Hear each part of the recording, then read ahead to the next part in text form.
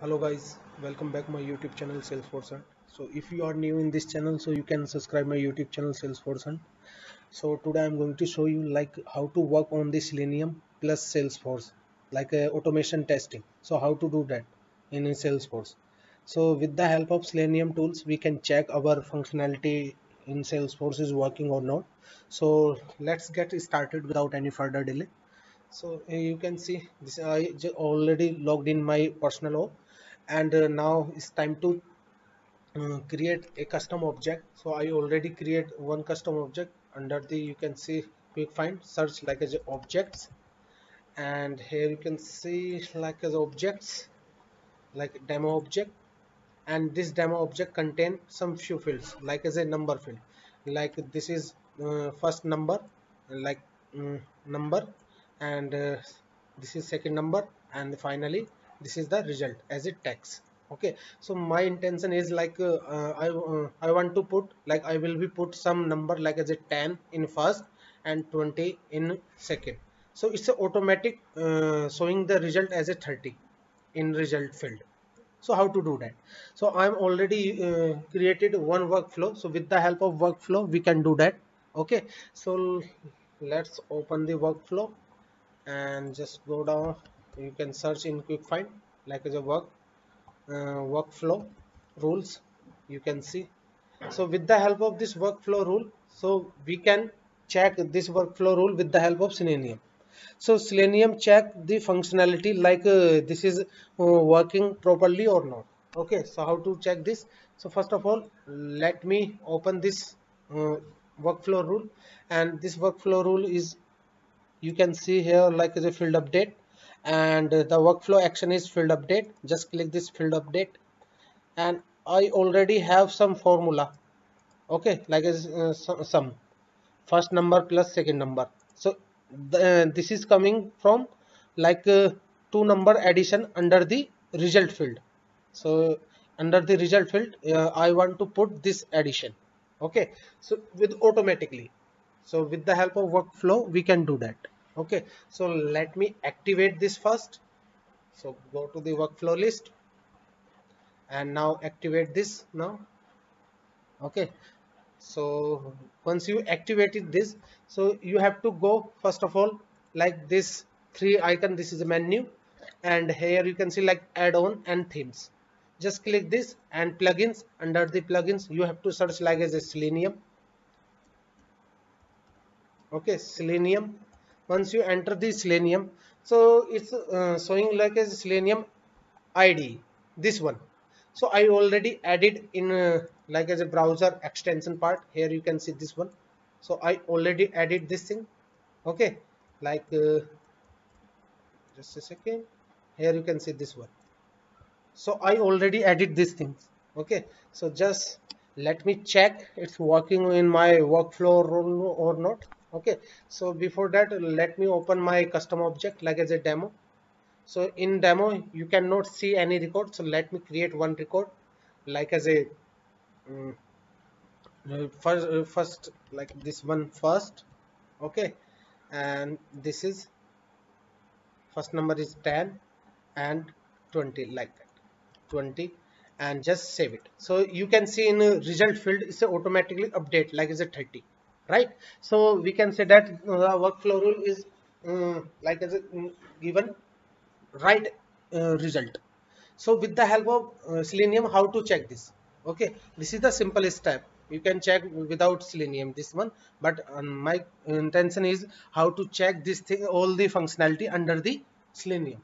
Okay, so let me delete this record. Okay, and just go here, and you can see this environment like as a Salesforce. It doesn't have any record till now. So let me activate this icon. Here you can see ASE, this is the Selenium IDE, and Selenium IDE you can see different types of options like record a new test in new project, open an existing project, create the project, close the Selenium IDE, right? So always to create the fresh project once you are working in new testing part, so always create a new project. I am giving this project name as a demo. Just okay. and here you can see this new environment. Okay, so yeah, so this is new environment you can see, and Selenium IDE. And first of all we need to put our base URL like as a login.salesforce.com. okay, so how to do that? So we can do that with the help of this like as a login.salesforce.com, right? So just copy this URL from here to here. Okay, and just save it. First of all, not save it, just yeah, you can save it for now, and demo aside, just save it. Yeah, and here you can see small icon like as a record. Okay, so let me click this record. Okay, like as a record, so it's open a new window. Okay, and here you can see like Selenium IDE is recording, something like that. So I want to put username and password from here. So how to put that? So now just copy my username from here to here. Okay, and put the password. I already putting the password here, and just login. After the login you can see I successfully login. Okay, and now it's time to create new record under the demo object. So just click this demo. Okay, and create new record. Okay, so just like as a first, and give first number like as a 10, second number as 20, and in result field do not do not need any to provide any number in this field. Okay, so let me save it, and here you can see like as a 30, right? So let me stop the this record like as a stop records. So stop it and give your project like as a test name like as a demo. Okay, and save it. Yes, override. Yeah, so save it. So it's time to check this Selenium things under this environment, it's working or not. So just click this. Here you can see, so it's automatic showing these things automatically, login on all the things you can see here. Okay, now all these steps I already done these things, so it's automatically happen. Here you can see like. Okay, so let me check this first name, demo name, if any demo name is available or not. Okay, so now yeah, so again let me create one more record like as a first. Okay, so first already is happen. Okay, so let me delete this, close this one, and again I want to create these things, so just delete this. Okay, and now let me delete that project also like a demo, this one, because I missed something here. So again let me click this icon and create new project like demo, and okay, and put to your URL name, base URL name like a login with this one. So just copy this and paste it here. Okay, once you paste it here, just save it, save it, and record this. So it's open a new window. Here you can see, so you have to put username. So how to put the username? So I already have this one, so just put this username and password and login. Okay, Selenium is recording, here you can see. Okay, so after that I successfully logged in, and now it's time to check with our records like as a demo. So just click the demo, create a new record uh, like as a test for this one, test, and click the first number 10 and second number 20, and just save it. So I already saved it, and you can see the 30 is coming now.